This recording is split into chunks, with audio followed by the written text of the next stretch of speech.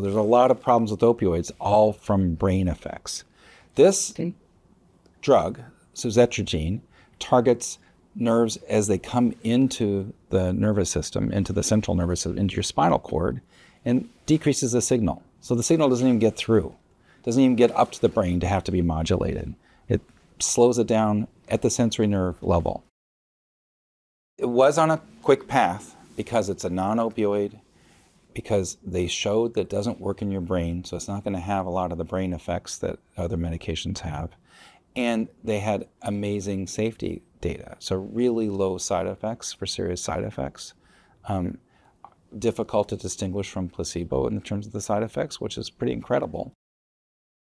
I think the exciting thing about this is the first medication that really fits what we've been looking for, which is to develop a non-opioid medication that works on pain, and that really comes from the work of scientists in institutions like UW, where we're doing basic science research and then translational research that goes into human models, and then human research to see if it works in humans in specific conditions, and then leading to a product that people can use and be prescribed by their doctors.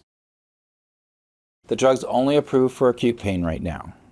So the first studies that led to them applying for new drug status and to the market are based upon postoperative pain. And because they're for postoperative pain, it's only approved for 14 days. So acute pain, acute postoperative pain. I think the place that's going to be used more is in the acute pain setting at present. I would bet that in a couple of years we could sit down and have this conversation, and that either this medication or medication very much like this is now approved for some chronic pain conditions. But we're not there yet.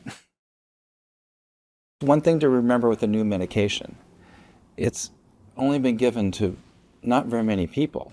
And we don't have the depth of experience we have with the other medications. So we don't know, the best patient has these characteristics, or we should probably avoid it if they have these characteristics. We don't know that quite yet.